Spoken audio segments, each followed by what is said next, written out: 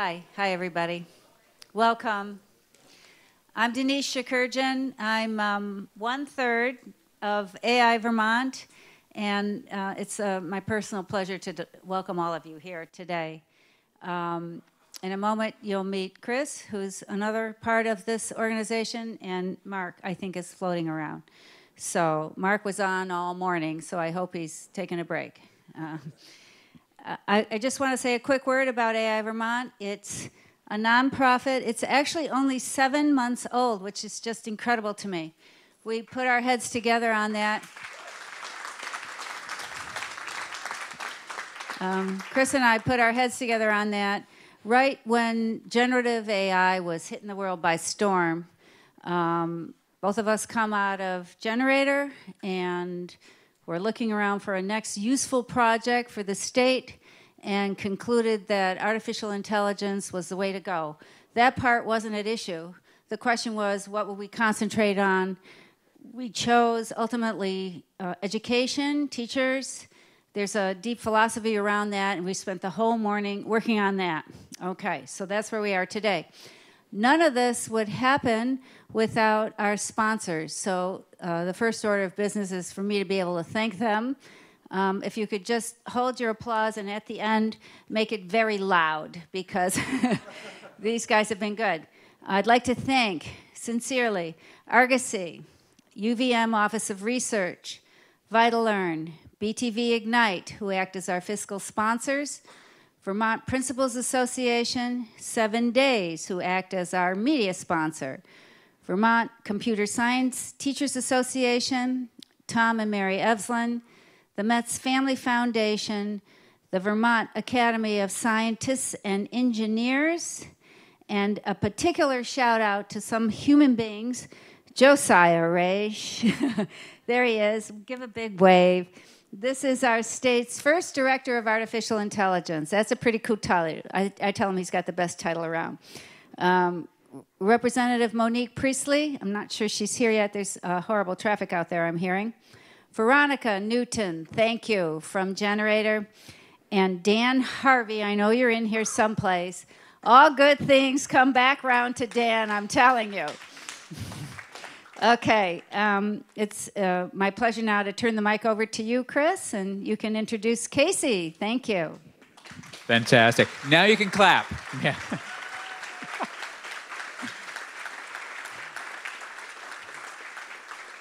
So about half of you probably weren't here in the morning, and it was a pretty wild, dynamic time. The teachers got together. We've actually done this complete turnaround. This was all round tables with paper on top and crayons and things. It was crazy, and but they worked on strategies. They worked on the philosophy of how you work in a world of machine learning as a secondary school teacher. And I thought it was a very successful group, and I had a fantastic time talking to everybody. So it was awesome. AI Vermont is actually going to continue. It's a 3-year mission. We're going to be following up with, we're going to be doing annual summits like this. The vote by the teachers, by the way, was, this is a pretty nice place to have a summit. So, and that was kind of the goal there. But we actually are going to have follow-up mini summits and remoter, is that a word? In more remote parts of the state to be able to make it so that there were, I thank all the people who drove from Brattleboro and St. Johnsbury. That was awesome. But for a change, it would be good if the people from Burlington had to drive somewhere. So we're going to be going to different parts of the state. And we're also going to be launching an online community platform because it's not one and done. You can't just have a conference like this and then abandon people, because the world, we've talked about it, that AI is the fastest rising technology probably in human history. There's been really nothing like this before. And just, a couple thoughts, I was in 20 years of 20 years of IT management, and it was like no software rollout I've ever seen. There's no software, there's no user manual. The engineers who make it themselves aren't completely sure how it works, and they certainly have no idea of why it gives the particular answers it does. So it's support is really important, and we're going to be ongoing. We're going to learn from what we did today, and then we're going to be moving forward in support of the teachers. And I think that's very valuable, and it was a super fun day. But now, it's my pleasure to introduce our keynote. And our keynote this morning, I like to describe AI Vermont. We take a cautiously optimistic approach to the emergence of artificial intelligence when it comes to education. One of the tidbits I shared this morning was early research points out that teachers turn out to actually be some of the best people at actually using large language models to get things done because they're used to actually giving instructions in the hottest new programming language, English. And yeah, my background's in development, and I was like, but unfortunately, software developers right now are actually struggle more than just about anybody else in using this. So it's an interesting thing. If you're a software developer, you think it sounds like it should be a calculator that uses words, and it's not. It's something very different. So anyway, so that's that. What I'm very excited to do is introduce Casey Mock. Casey Mock leads policy and strategic communications for the Center of Humane Technology, known for producing The Social Dilemma, the Netflix documentary, winner of 2 Emmys, and is this right? Seen by over 100 million people worldwide. We are so thrilled to have you here. Let's talk about your background a little bit, though, because you are no stranger to Vermont. You led the Vermont Economic Progress Council under Governor Phil Scott a number of years ago. You spent 4 years working in policy at Amazon. You're an attorney. You were a former Peace Corps volunteer in Moldova. It's a diverse background, needless to say, but also you're an accomplished writer. We hadn't even talked about that. So you've been a finalist for various literary awards. I'm so incredibly impressed. But Casey has actually been back in Vermont recently. He's been working close with Monique Priestley on legislation. We were a little disappointed in the outcome of that. I hear that there are going to be some changes to that. There's some very valuable work doing there that AI Vermont very much supports. So we're hoping to see you back in the state again soon. But anyway, we're thrilled to have you.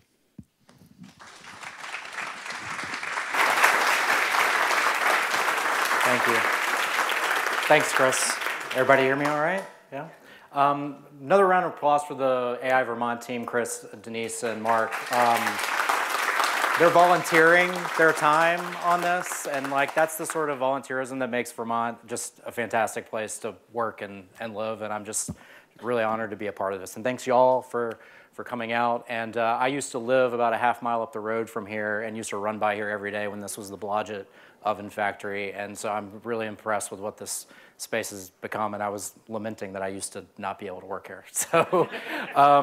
So as Chris said, I am with the Center for Humane Technology. Our mission is to align technology with humanity's best interests. Quick show of hands, is anyone in the room actively working on machine learning with large language models? Show of hands. All right, a few people. I can't say whatever I want and get away with it. As Chris said, one of the things that I am not is a machine learning scientist.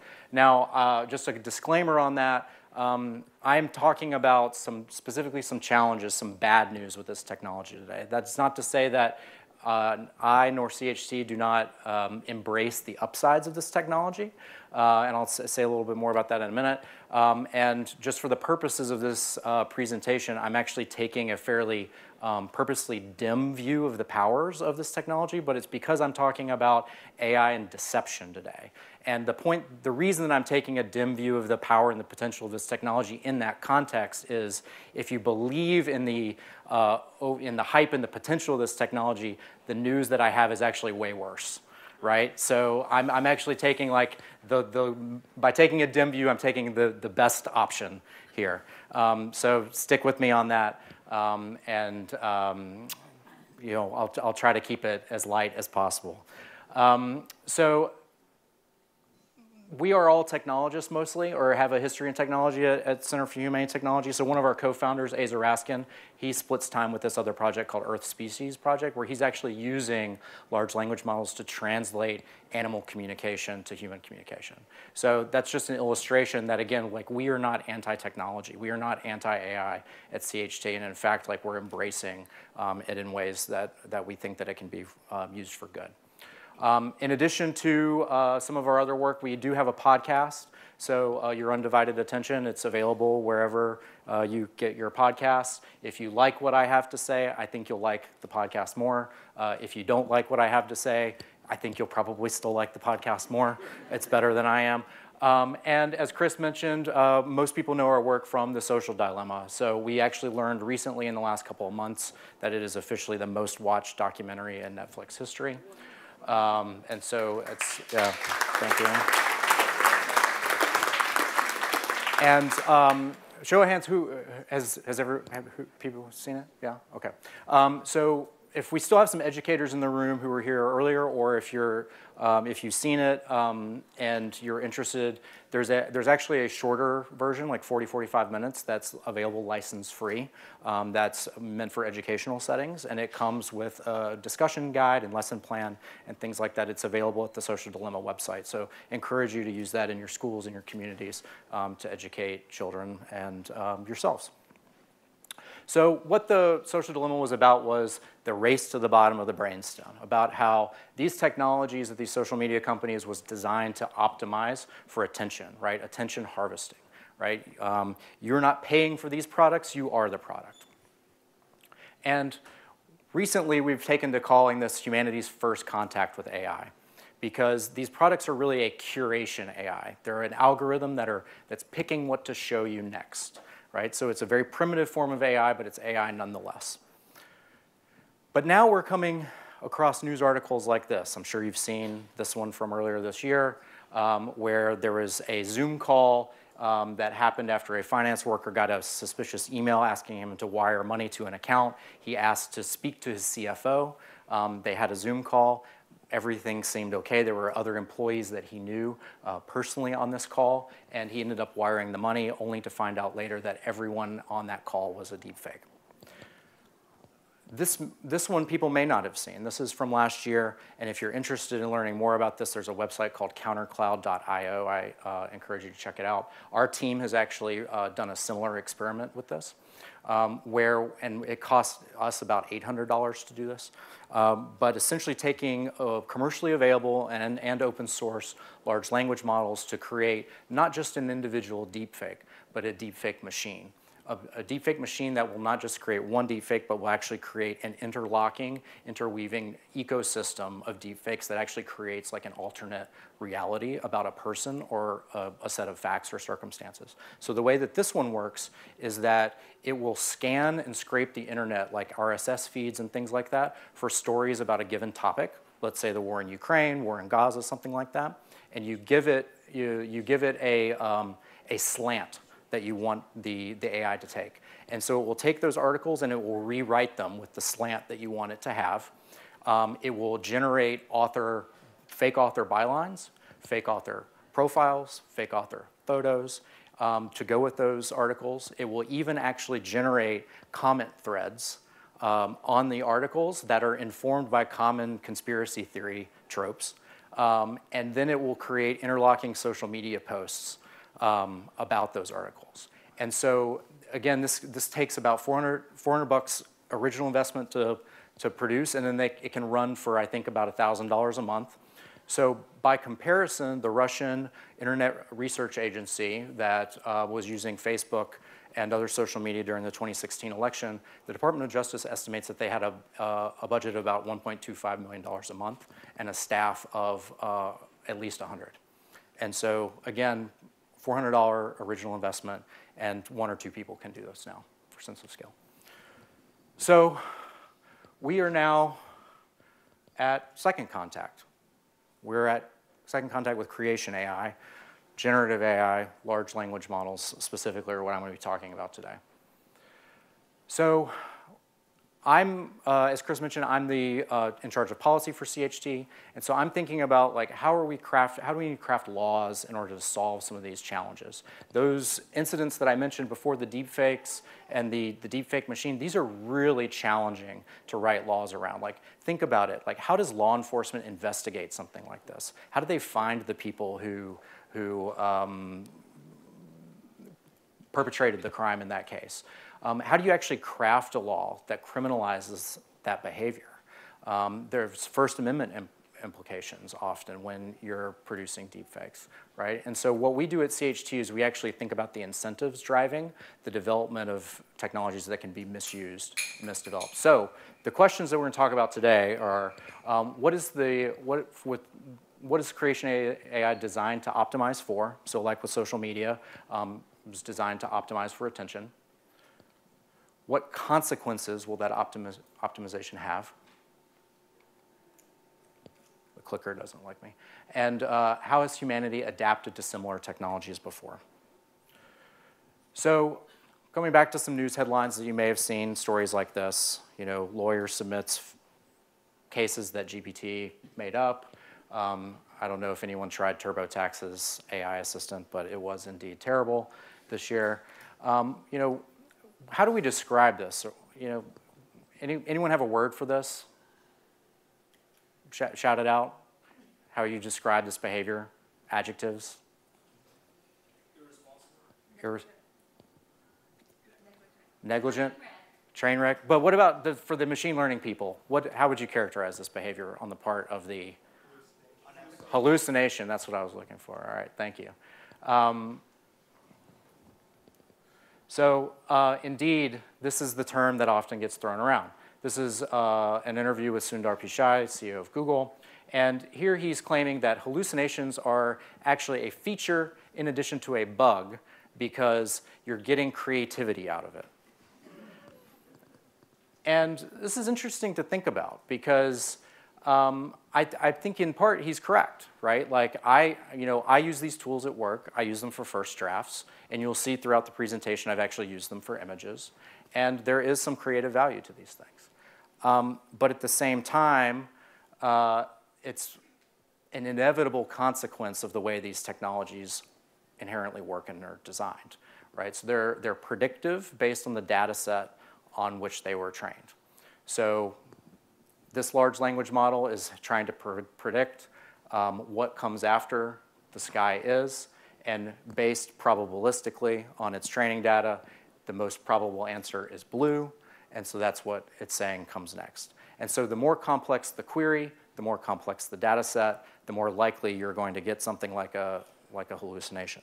Now, there's been some, I'd say, developments like reinforcement learning through human feedback, which I understand basically to be like clicker training for a dog, where you're rewarding the large language model for good answer, bad answer, that can tamp down on hallucinations. Recently, there's another development that folks have been excited about where this sort of probabilistic response will be supplemented by accessing a sort of a roster of factual answers. I have doubts about that. I tend to take Gary Marcus's view. He has an excellent blog if you're also a skeptic. And if you're not familiar with Gary Marcus, he testified to the Senate Judiciary Committee last year beside Sam Altman, the CEO of OpenAI. But at the end of the day, fundamentally, these technologies are just guessing the next string of tokens, right, that follow the ones that came before, whether it's words, whether it's pixels in an image, or notes in a song, or what have you. Whoops. So here we go. So Reid Hoffman said in September, "I'd bet you any sum of money you can get the hallucinations down to the line of human expert rate within months." This was the next month. I would take that bet, pay off my student loans. The clock is ticking, Reid. I mean, this is also a hallucination. And what's fascinating about this to me, just someone who's like trained in the humanities rather than in science, is this reads as so confident. right? There is no humility, there is no doubt in this response. And so for me, there's a very technical word that comes to mind that I'll come to in a moment. It's not going to seem technical when I say it. For someone who confidently says something without regard for whether it's true or false. But I want to come back to something like Sundar Pichai's quote from a few minutes ago. So this is from a Microsoft executive who says something very similar. So I agree with this first statement. So hallucinations equal creativity. It tries to produce the highest probability continuation of the string using all of the data at its disposal. But here he kind of gives the game away. You can clamp down on hallucinations, and it's super boring. It answers, I don't know, all the time. Now, note that this guy works for Microsoft. Microsoft has products to sell. These are extremely expensive systems to train. The compute costs tens of millions of dollars. I think GPT-4 costs hundreds of millions of dollars to train. All right? Wall Street is not going to wait for forever for them to return on that investment. And for OpenAI, in that case, they're not going to make that return on investment charging a $20 a month subscription fee. Right? B2B sales is the answer, and businesses are not going to buy something that answers, I don't know, all the time. If you have an Alexa in your house, if you use Siri on your phone, it is so frustrating when you ask it a question and it says, I don't understand. I have an Alexa in my house. I used to work at Amazon, and all I use it for is a kitchen timer when my hands are dirty because it's not reliable for anything else, right? It's so frustrating.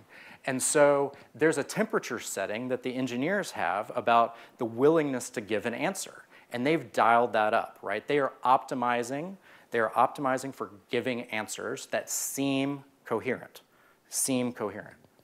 And so the technical word in philosophy for confidently giving an answer without regard for whether it's true or false is bullshit. Now, lest you think that I am being crass for no reason, there is actually a philosophical treatise on this that if you're interested in this, I suggest you read. It's less than 200 pages. You can read it in an evening. It's easy reading. So here's a quote. The bullshitter is faking things, but that does not mean that he necessarily gets them wrong. This absolutely applies to ChatGPT, right? GPT is right a lot of the time. It's right like 90% of the time, and that's great. It's a fantastic bullshitter, right? And that makes it very useful. And look, I'm a former lobbyist. It takes a bullshitter to know one. Importantly, the bullshitter is neither on the side of the true nor on the side of the false. He doesn't have his eye on the facts at all, as the honest man and the liar are. He doesn't care whether the things he says describe reality correctly. Now, importantly, ChatGPT and other large language models, they can't care about anything, right? But they certainly can't care about the truth.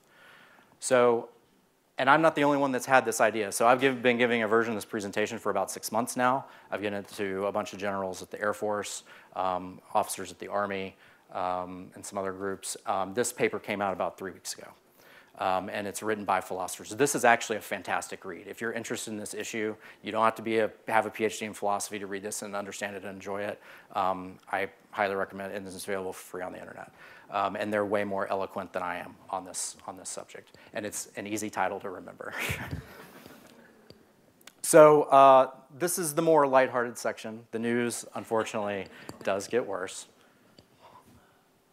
So creation AI is optimizing for more than just seeming correct about things, more than just generating bullshit. So this came up today in the earlier education sessions. People probably remember the Scarlett Johansson news if you've been following the news about this. This struck me at how flirty ChatGPT 4.0 was. And this is a design choice. This is a conscious design choice that OpenAI has made.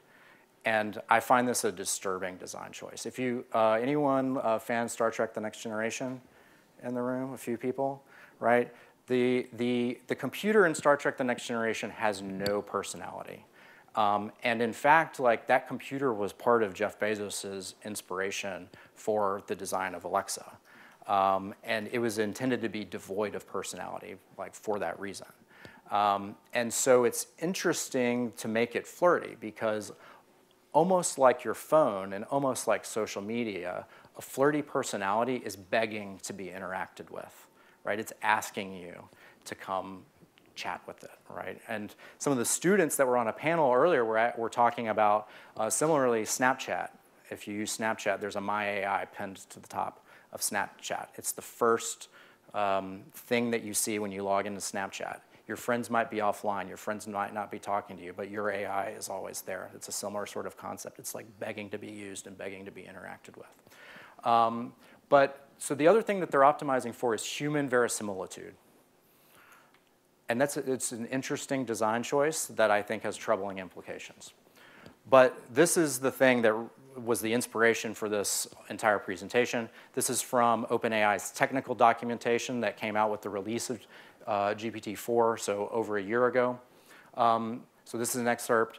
The engineers were performing a test where they were seeing if GPT-4 could solve a CAPTCHA, which it cannot do on its own, so they gave it access to TaskRabbit. So TaskRabbit, if you're not familiar, is like a gig economy thing for tasks, basic tasks. Some people use it for errands, putting together IKEA furniture, stuff like that.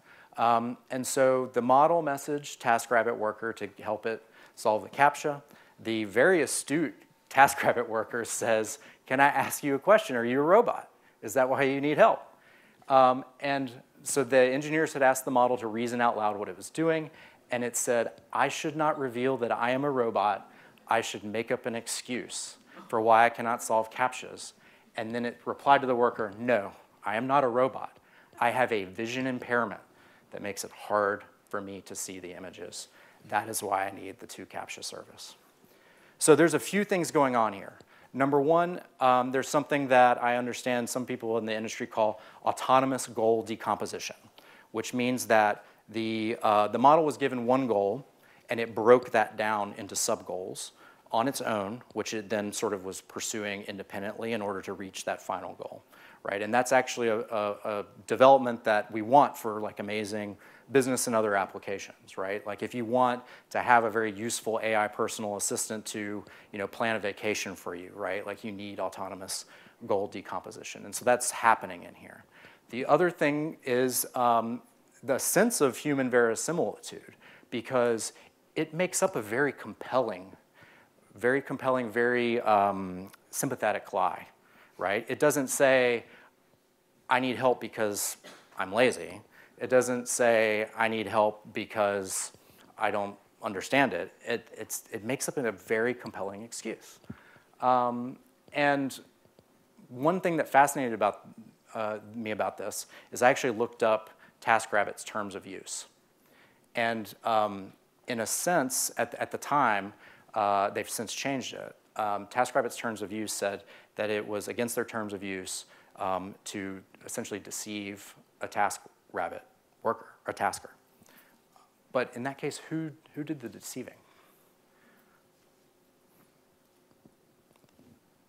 And we have all these stories about AI deceiving humans, right? All the sci-fi scenarios in which this stuff goes wrong tends to start with lying. Have people seen Ex Machina, right? If you haven't seen it, I highly recommend it. Most people in the Valley who are working on this stuff, this is the movie that they recommend to that captures the challenges of aligning superintelligence with humanity. But this is a very anthropomorphic representation of deception that happens in this film and other films.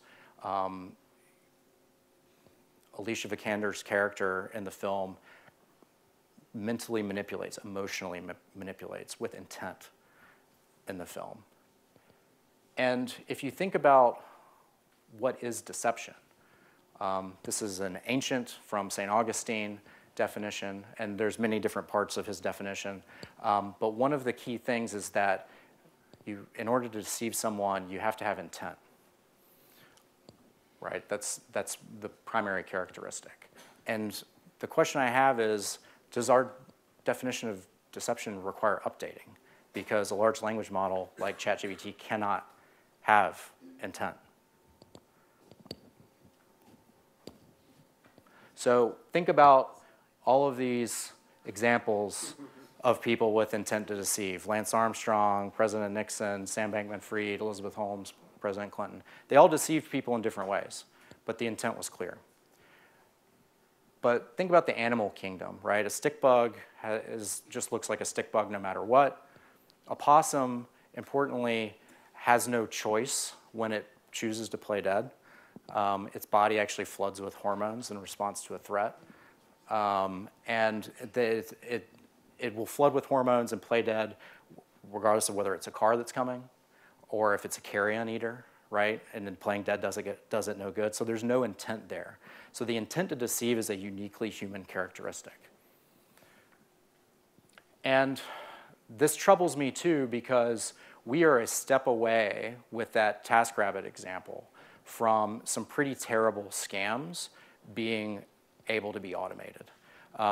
For this one here, this pig butchering scam, if you all are not familiar with it, John Oliver did a great episode of Last Week Tonight on it this spring. Highly recommend you check it out because you may have like friends or family members fall victim to this. I've actually heard of a friend's like mother fell victim to it and lost like $30,000. It's where someone sort of texts you and says, "Hey, like, is this Julie from the pet store?" And they strike up a conversation with you and they invite you to start taking their advice on trading crypto. And it's very credible and realistic. So right now, the way that this scam runs is that in the jungles of Myanmar, there's Chinese gangs that abduct migrant workers from Southeast Asia and force them to work in these buildings, sending messages to people, right? And think about how good technologies like ChatGPT are at carrying on conversations, right?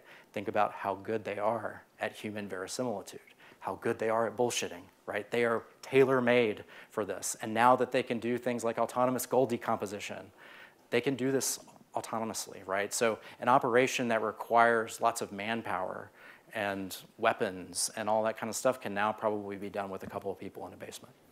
And similarly with these, with the Yahoo Boy scams that are, these are like romantic crimes where they will sort of seduce people online under false pretenses. So our laws that have deceptive intent requirements would need an update, right? Like most criminal statutes, like say wire fraud, for example, there's a mens rea requirement. And there's loopholes in the law that can be exploited now by particularly organized crime. But in order to think about how serious this is, I wanted to do a little survey, a little journey through history about how humanity has adapted to deceptive technologies in the past. So one thing that inspired me about this is you know, lying has, to my knowledge, has never been categorically illegal. It's been banned in certain contexts. But I found that fascinating because we've never tried to categorically ban lying, I don't think it ever occurred to anyone that we should try to categorically ban machines lying. I don't think it occurred to anyone at OpenAI that when they did that TaskRabbit example that they should maybe not release that. And I think that maybe they should have thought twice about it. But going back, this is the oldest known extant legal code. It predates the Hammurabi's code by about 4 centuries, the code of Ur-Nammu from the same part of the world.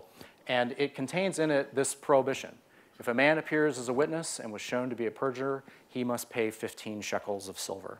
There's a couple of interesting things here. Number one, the penalty is actually rather high compared to the other penalties in the code. The penalty for kidnapping is also 15. The penalty for falsely accusing someone of sorcery, although that translation is disputed, is only 3. And the reward for returning an escaped slave is only 2. But it's interesting to me that it's an economic penalty, because what was happening in the region at the time is suddenly you have people who are non-kin living together in close proximity for the first time, trading with one another, right? So deceptions, antisocial behavior that would have previously been adjudicated through kin groups and through things like ostracism or something like that was no longer possible when you have people living, again, amongst folks who are close proximity to non-kin. And so the state, the emerging state, needed some way to kind of grease the skids of these economic transactions. So this is a response to a new social innovation, the sedentary lifestyle in the state, in which new forms of deception were enabled by that. Fast forward 2,000 years, when and I'm going to be that Roman Empire guy, but I feel like I get a pass because I majored in classics. So when Rome conquered Egypt, they got access to a huge amount of papyrus that they did not formerly have. There's only one place in Europe where papyrus grows naturally. It's in Syracuse, Sicily, and it's a very small amount. And importantly also, literacy was rising in Rome at the time. And what happened during the reign of Augustus was that these pamphlets essentially started circulating amongst Roman elites, libelous pamphlets, salacious pamphlets about Roman senators. And this infuriated Emperor Augustus because it threatened the peace, right? Like people would come to blows potentially. And he ordered these burned. He issued a legal decree that ordered that these pamphlets be rounded up and burned and the possessors of them be punished. So this is actually where we get the word libel from. These booklets were called libelli famosi. And so this was, again, like a medium-specific development in the law that came about because a new technology that was now available allowed for disinformation, deception to spread in a new way. Fast forward again to the invention of the printing press. So the volume of information that could spread had suddenly increased. And so the English Crown introduced licensing laws for printing presses to prevent the spread of seditious information and information that the Crown did not want to spread. John Milton wrote a speech that the Supreme Court cited in seminal case, New York Times versus Sullivan, objecting to this principle because he argued that even if there's bad information in books that are being printed, we all benefit from that by comparison to good information, right? But those English licensing laws were, again, a response to a particular technology that had come out at the time. There was another innovation that came out at the time in response as well, which was school. I believe in 1480, there was 34 schools in all of England. By 1680 or so, there were 444. So school was invented as a sort of like immunity complex for people to be able to figure out what's real and what's false. Now, all those previous inventions were about like the volume of information and misinformation and deception spreading. But when the telegraph was invented, it changed the speed, right? Prior to the telegraph, the fastest information could travel was about 30 miles an hour, fastest a horse could run.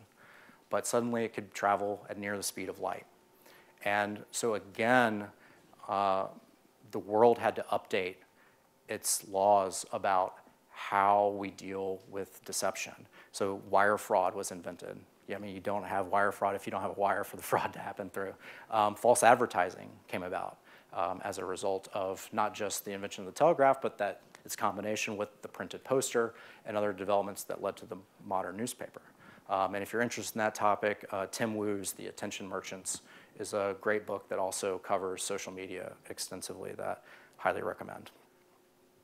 And then 2004 to 2008, we have Facebook, and social media, which we still have not adapted to.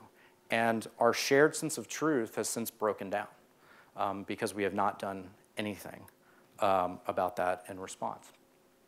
And this is actually a 10-year-old study from Pew that shows the increasing ideological polarization between the two political parties in America. Raise your hand if you think that this has gotten worse in the last decade.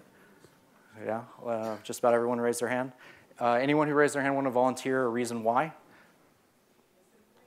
Misinformation, okay. And the algorithms reward extremes. Okay, good. The migration away from print media, which gave a single source of information for large groups of people to pull from. Okay, yeah. Sir? Social media has more incentive to show you the opinions that you believe in. Yes. Polarization. So there's a trend coming with these three. People have heard like the word bubble used in this, like people are living in a bubble. So there's a woman by the name of Renee DiResta. She has a new book out, also highly recommend. She calls this bespoke reality. She's appeared on our podcast, episode about AI and misinformation in elections this year. If that's a topic you're interested in, that's an episode that we're really proud of. She also actually appeared in The Social Dilemma. And So she argues that these bespoke realities that social media has created, and which generative AI threatens to make worse, have led to an increase in conspiracy theories and extremism. So Pizzagate, the incel movement, QAnon, shaman, and she actually worked a lot on the Islamic State, which we've kind of like moved on from, but they mastered this, capitalizing on vulnerable people who were in a bubble. And Daniel Dennett, philosopher, he passed away a couple months ago. I think he lived in Maine, actually. He was deeply concerned about this combination, and particularly the aspects of human verisimilitude being baked into the design of some of these large language model powered chatbots.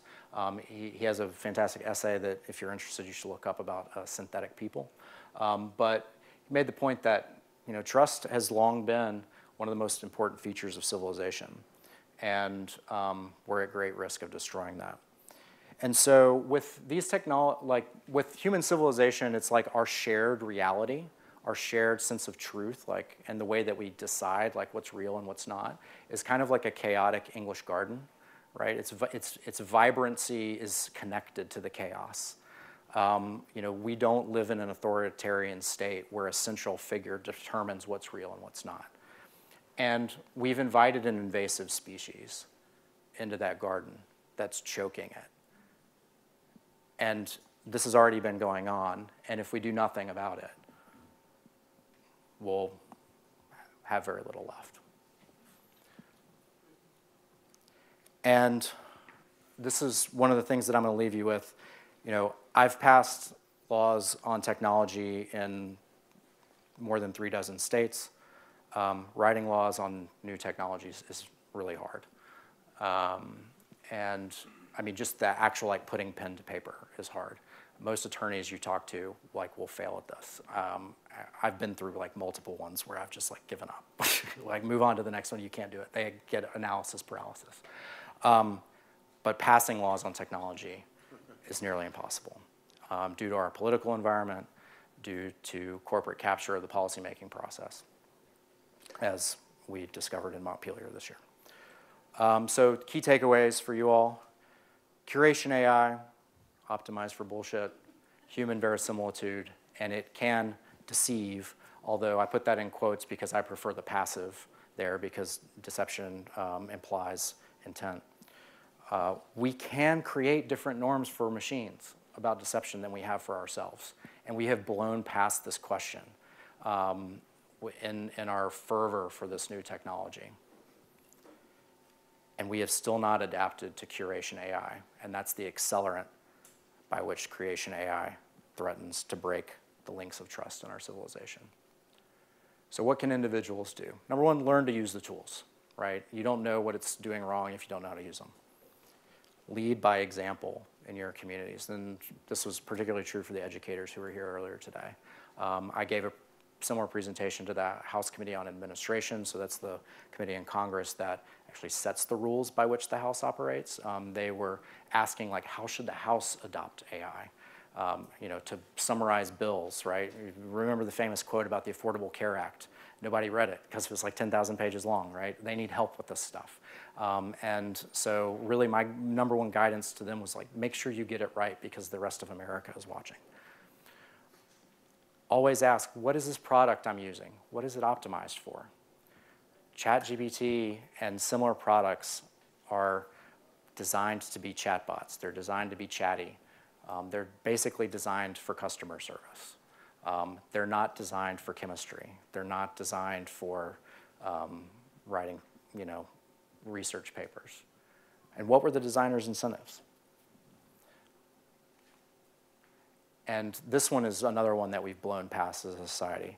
Demand products of quality that uphold your values. When was the last time that you remember getting money out of an ATM and you got the wrong amount of money? Right? We do not, and banks do not, accept an error rate with cash machines. And I'm old enough to remember a time when in Hollywood movies, the joke was like you hit the computer, the computer messed up again, right? And it wasn't that the technology was infallible, but that's been true for a while. So I think we have the possibility to insist on the same standards for these things that are impacting our daily lives. And then finally, coordinate and show up at the State House. The only way that you all can get what you want is if you coordinate. Corporations in particular are amazing at coordination. They can out-coordinate all of you, all right, unless you make a conscious effort to coordinate yourselves. And with that, I'm happy to take any questions.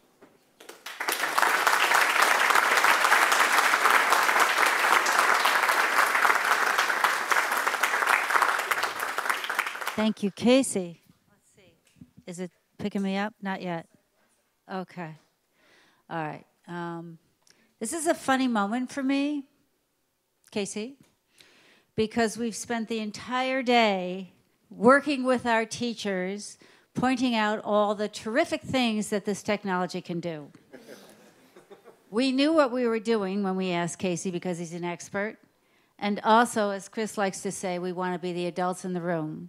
We don't want to be so one-sided that you don't have the information you need, nor do we want to be quite so negative. I'm also a lawyer. I'm refraining from a strong rebuttal. I think probably the best thing at the moment is to take some questions. So, all of you, anybody? Yes. I think I'll have to come to you if you don't mind.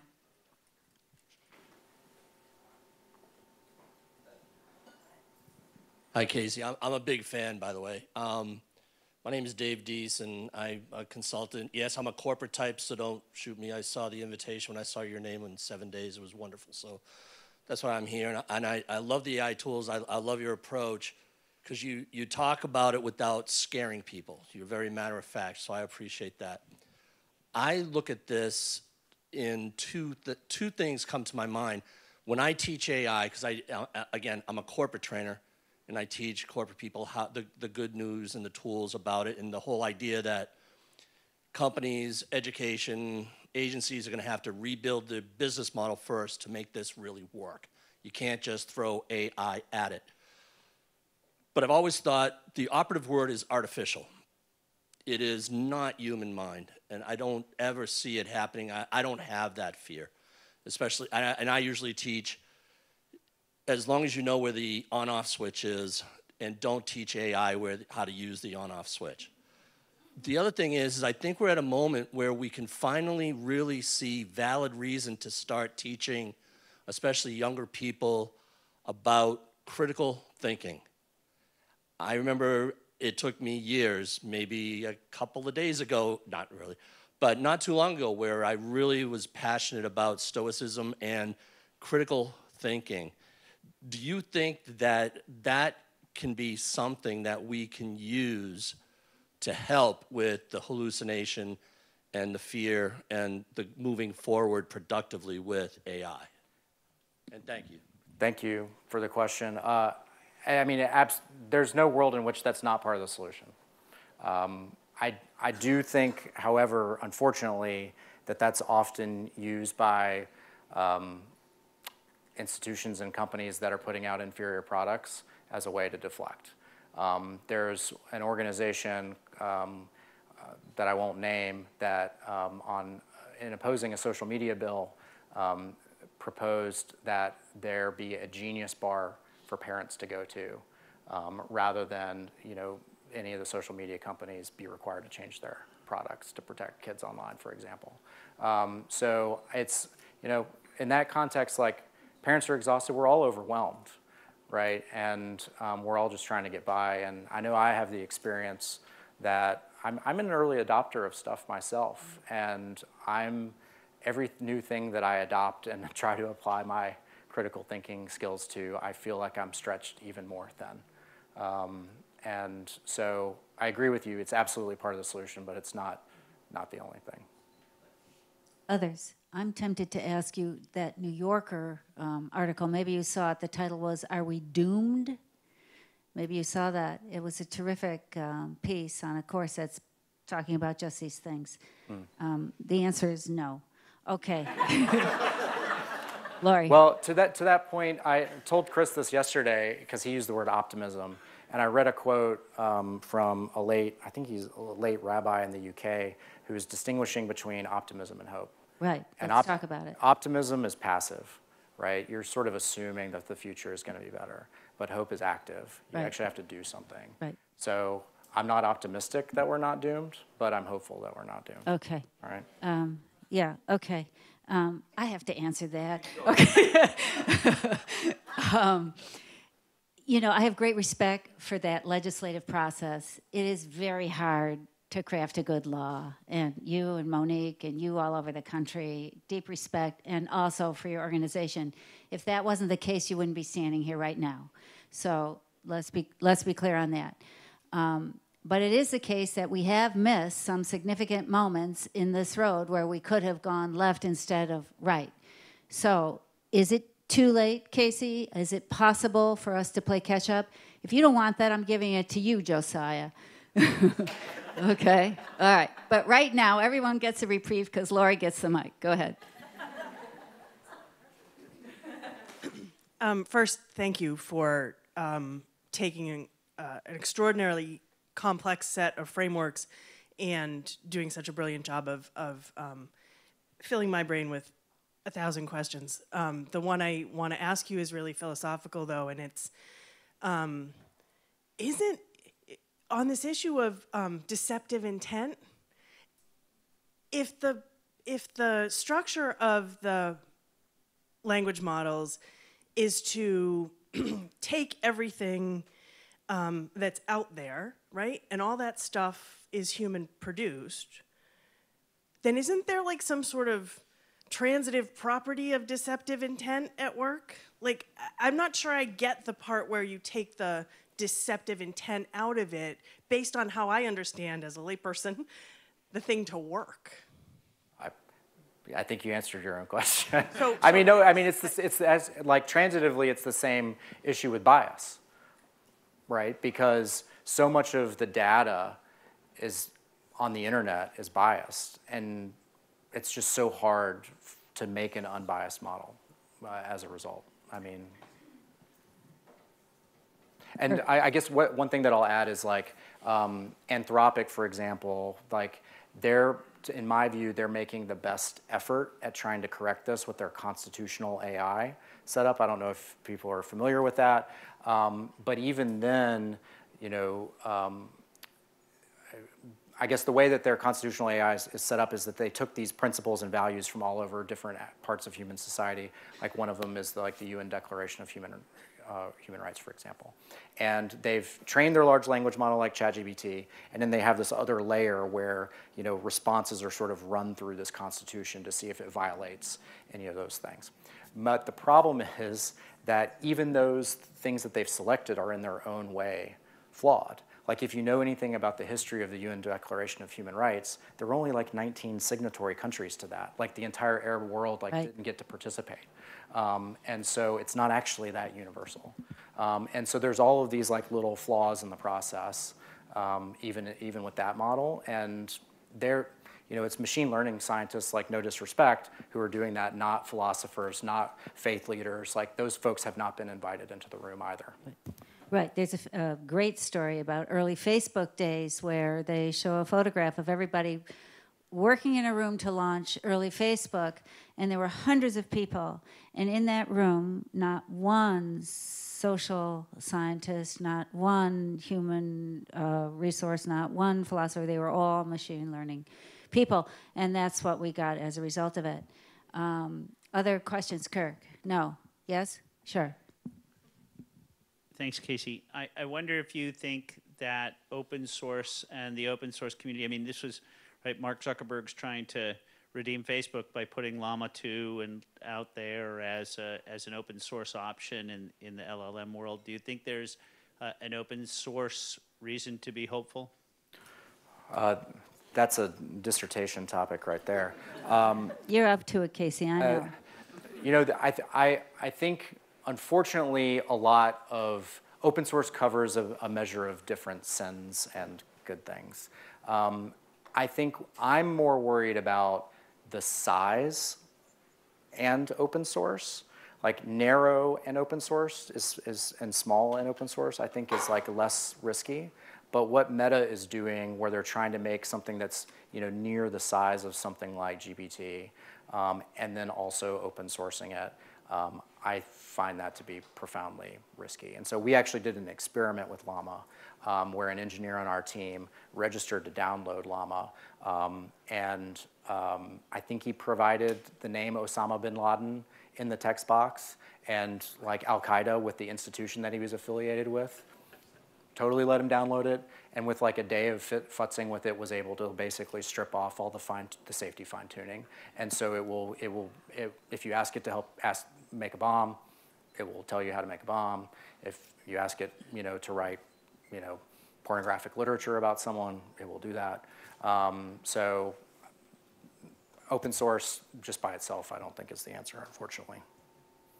Okay, well, something to ponder, especially as open source institutes are forming. Here you go.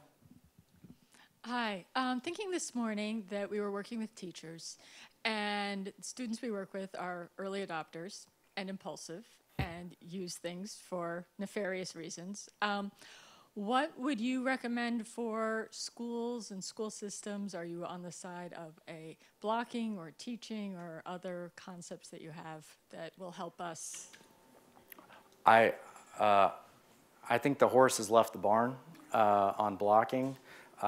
So I also teach, I teach graduate students at Duke on science policy. And what I did in my class is they had to do a project at the end where they had to draft legislation and then also draft like some media collateral about that legislation, including like op-eds, for example. And I invited them to use large language models to help them draft that. But I asked them to show their work, kind of like a math teacher would do. So I asked them to show me their prompt, the initial result they got, and their red line markup and their edits of the final product, and had them bring that to me. And they liked it because it was labor saving, right? And it was fun, and and that worked. Now, whatever they're gonna do in their basement, like try to break stuff, I don't know, but they're gonna do that anyway, right? But that's what I meant by lead by example and use the tools. Like, I think you really only know how to do that if you're playing with them yourself. That's a super important point. Lisa, let me get this to you.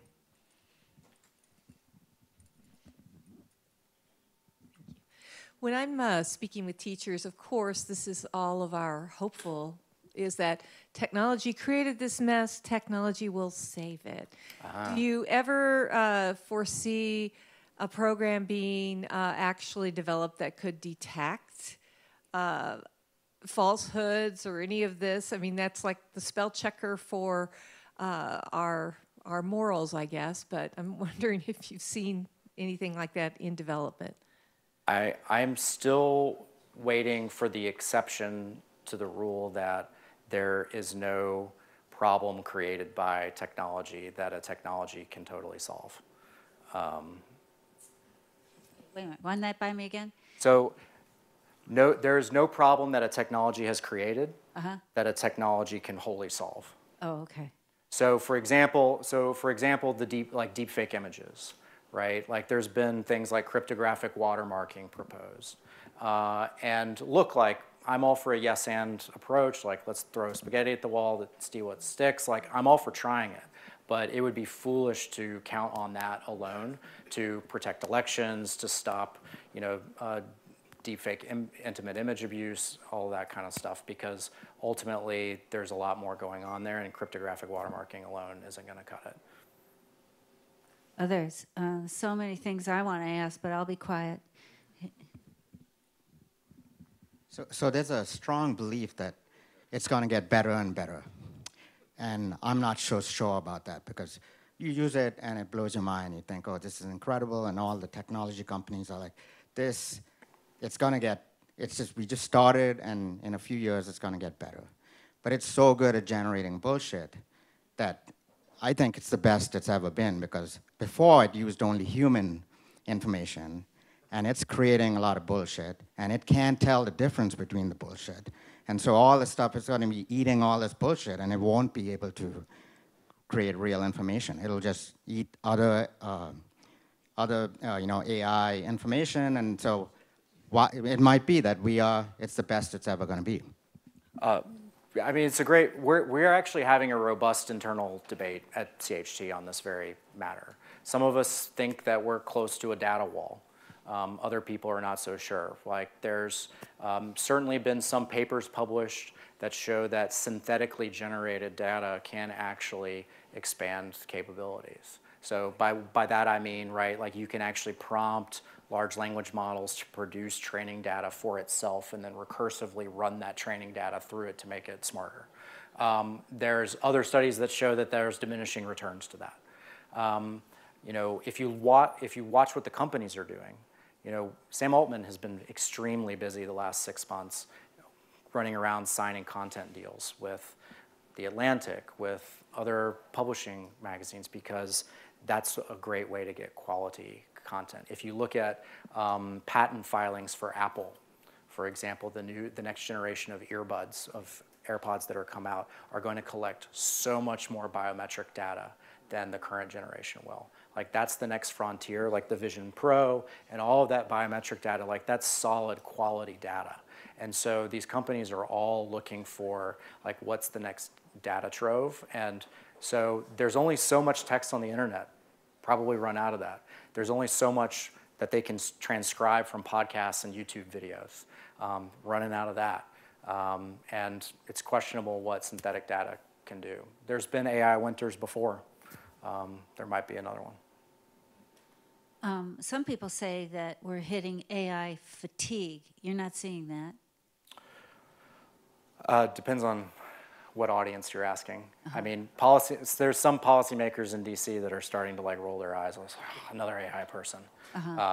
But you go to some parts of the country too. I mean, y'all are actually early, I think, for compared to DC and Silicon Valley. Oh, you hear that, Josiah? We're early, right? Yeah. I'm turning to Josiah because he is our director of AI in the state, and he and I and a bunch of us have conversations regularly about whether Vermont can lead in this way. We're not looking to lead for the sake of leading, but because some of us feel that if we put a foot forward, we have a shot at getting this right. There's proof of that. I think we did a great job on the pandemic. We won't digress right now into that. But if you look at our values, if you look at the way we put ourselves together, there's a shot at that. And Josiah thinks our state is ahead. People are coming to us to talk to us about it. So that's very encouraging. That's very encouraging. Okay. Other questions? Yeah, please. So this is a question I get a lot, and I'd love to hear your answer to it. And it's about, a lot of us work in a number of different industries. I happen to work in government. But how do you think about risk when it comes to using AI to do a particular thing? What things should we be looking out for, and how should we be approaching that? That's a broad one. Yeah. So, I mean, Mark's slides earlier about what tasks it's bad at. I wish I had those, but those were great, I thought. Tasks it's bad at? Yeah. Yeah. No, I actually hadn't conceptualized it in that way. Casey's referring to earlier today. It's been a robust day, folks. I can't believe some of us are still standing. But to generalize, so I went to this thing at Maxwell Air Force Base. It was all about AI, and the chief information officer for the Air Force was there, and she gave us this amazing talk too. And she was basically answering that question in her talk. And the Air Force's approach, as she outlined it, is basically you use it for drafts so that you can make faster decision loops, but don't use it for decisions. Right. Like, that's the cleanest, most succinct, analysis that I can do. So it's like, if you have a choice between, starting a 100-meter dash at the starting line or the 90-meter line, like, you're going to pick the 90-meter line, right? But you don't want it to run the whole race for you. Right. That makes perfect sense. Yep. Excuse me, Casey. Of course. So much. Hi, Casey. I'm sorry we missed each other a few times at the State House. I'm Angela Arsenault. I'm a representative from Williston. Oh. Also worked on it. Thank you. I wanted to ask, so the National Education Policy Center put out a paper in March titled "Time for a Pause: Without Effective Public Oversight, AI in Schools Will Do More Harm Than Good." And at the very end of, the intro, the abstract, I just wanted to read this. The authors urge school leaders to pause the adoption of AI applications until policymakers have had sufficient time to thoroughly educate themselves and develop legislation and policies ensuring effective public oversight and control of school applications.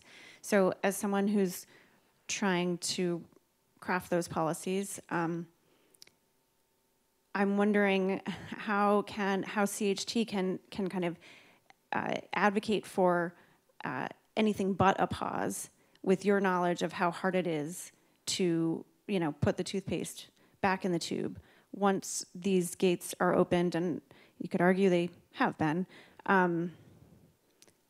We've missed so many, as you were saying, I believe we've missed so many opportunities and milestones, and we're so far behind in the policy realm and the regulation realm.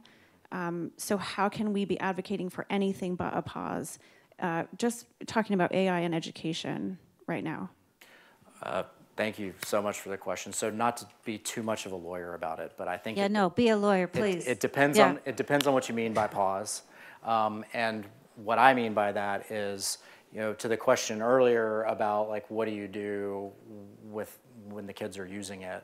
Like at this point, like you can't really unring that bell. But one thing that can actually be paused, and it is something that I've been advocating for in DC with the Biden administration, is to put a hold on procurement and actually to restrict until these products are made safe the ability of these companies to do public sector sales to school districts and to the Department of Education, because I think that that's a lever, right? They depend on that revenue to sort of pay back the capital investment, and I think that that could make them change their practices and invest more in safety and invest more in getting it right. So that is actually a form of a pause that we have been advocating for, and that I would, recommend Vermont consider as well. A few others, and then we're going to let Casey take a well-deserved break here. Yes. Thank you. One of the students from earlier today said, I think he said this, that if, when he asks a really smart person a question, he doesn't always expect them to have the correct answer. And so I bring that up in relation to sort of the clock example. To me, it's hard to label what OpenAI or ChatGPT is getting wrong as bullshit if it's not intentionally deceptive, and even if it doesn't know it's giving a wrong answer. Is it that there's some sort of deception in the companies not saying how inaccurate they know they are? But your thoughts on that? Yeah, if I understand your question correctly, there's actually a better example that I think that gets at the heart of what you're saying. So Gary Marcus, the professor from NYU, who I mentioned testified with Sam Altman earlier, he asked ChatGPT to write a bio of him. And in that biography of him, it mentioned that something about like he was inspired to do his work on AI or his work on neuroscience by his pet chicken Henrietta, which has no basis in reality at all. I mean, it is completely fabricated and made up. And so a smart person will get things wrong, but not that wrong, and not stated that confidently. Like that is something that's truly different. That's like of a piece with what the kind of thing that a bullshit artist would say. Like again, there's no intent to deceive with the bullshit artist. There's only the intent to achieve an objective, right? To convince someone of something that may be completely unrelated to the thing that you're saying, or to win a friend, or to have some sort of social relation. So it doesn't matter that it doesn't know what's true or false. That's actually the point. The bullshitter actually doesn't care what's true or false. A liar actually deeply cares what's true, because they're trying to convince someone of the opposite. So you can imagine how difficult it is to sit down and craft legislation. The first thing you have to do is 35 pages of definitions, because there are so many splitting hairs between hope and optimism, these tonal questions you're talking about, the difference between a liar and a bullshitter. I mean, you can't even get to the laws that you're hoping to create without first defining the arena, and a lot of times things just stop dead there. Casey, one thing we all need from you is a reading list. So in all your free time, if you don't mind putting that together, the 4, 5, 6 titles or so that you would reach for now. Chris, I'm thinking we have kept all these good people here. A lot of them have been with us all day long. So Casey, deep thanks for coming out and taking time with us. Really appreciate it.